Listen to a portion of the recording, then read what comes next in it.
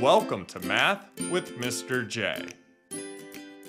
In this video, I'm going to cover the first 10 multiples of 3. Now remember, a multiple is the result of multiplying the given number by an integer. So 1 times 3, 2 times 3, 3 times 3, so on and so forth. Another way to think about multiples is to skip count. So all of the numbers something is going to hit when counting up by that number, those are all going to be multiples. So looking at the multiples of 3, let's start with 1 times 3. That gives us 3.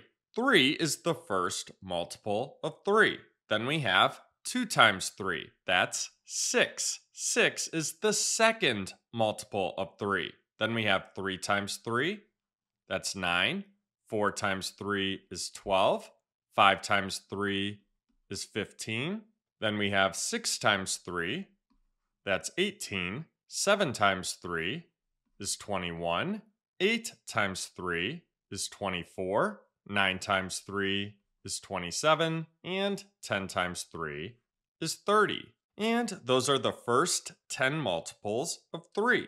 Now, do multiples stop there? No, they continue on forever. Multiples are infinite. Now let's write these multiples in a list below. And you'll notice we are just counting up by 3.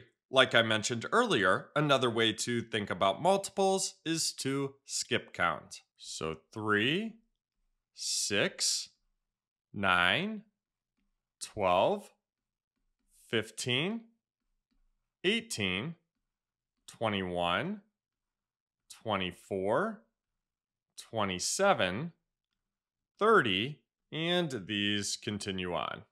So there you have it. There are the first 10 multiples of 3.